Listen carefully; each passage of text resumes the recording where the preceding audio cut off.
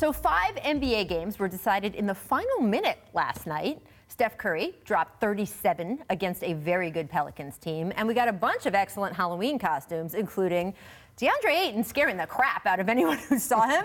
And also, Iman Shumpert's daughter dressed as a loofah, which was amazing. Still, the story of the night was clearly Derrick Rose, who was flat out eye-popping in a vintage performance against the Jazz. It's not just that Rose scored 50 points or that those 50 were a career high. It's the way that he played that was just so show-stopping. You can see him just barreling his way toward the hoop, right? Man, or, this was so good. Look at this crossover, Chance. Oh, yeah. I've seen that too many times. Right? On the other side, this one, he got the rebound, a little behind the back, a spin move, between the legs, the perfect assist. Look at the low angle. Man, I was so proud of Derrick last night. Right? So you see all of this, and he jacked up 31 shots. I can see Stan sort of standing up at that one. But a lot of them did result in big buckets, like this one. This was a corner 3 coming down the stretch. His shot looks better to me than it's ever looked. He's got more arc on the ball. Looks fantastic. Absolutely. And look at this. This is the end of the game when it mattered most. Here is what he did to the reigning Defensive Player of the Year. And then on the other end, blocking Dante Exum's potential game-tying 3 in the final second. And afterward, Derrick was super emotional. He was just doubled over in tears on the court.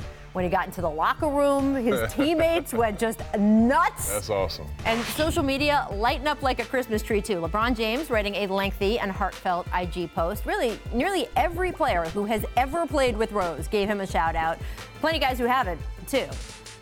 But then there also seemed to be a scramble to put Rose's game into perspective, to make it a metaphor and a larger narrative. And that is where the evening and what we've seen extend through today, that's where it gets tricky. Let's talk about the team stuff first. I saw plenty of people try to wrap this as the grand healing moment in the Wolves' fractured season. And well, look, I absolutely believe great games can do a lot to bring a locker room together. Derrick Rose dropping 50 in one night, it's not going to magically fix the obvious tug of war going on over Jimmy Butler wanting to be traded and all the bad feelings that is continuing to evoke. Number 2, there was the massive redemption narrative that everybody hurried into about how much Derrick had overcome and persevered through, which is both absolutely true and completely false depending on what you're talking about. Absolutely. Derrick Rose has overcome a horrific and in many cases heartbreaking series of injuries that robbed the league's youngest ever MVP of one of the great what might have been careers. Twice he's had to take time away from the game on teams he's been on, unsure of if he even wanted to continue playing. And twice he came back. And if you have been around to witness the incredible physical and mental toll all of that has taken, the fact that he's still standing, much less doing what he did on that court last night, that is incredible. However, there is also the absolute fact that 2 years ago, Rose was accused of participating in a gang rape.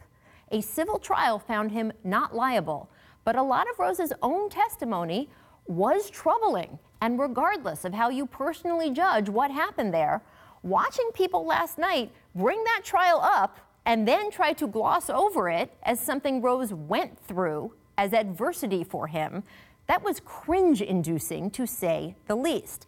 Personally, I think it is okay to get excited about what Derrick Rose did on that basketball court last night. And I also think it's okay to talk in real terms about what he's done off of it, both the good and the bad. Derrick Rose, he was the story last night, and it is all part of his story. And by the way, his story, it's not over. He's not the same kid who won the MVP in 2011. He's also not the same man who sat in that courtroom in 2016.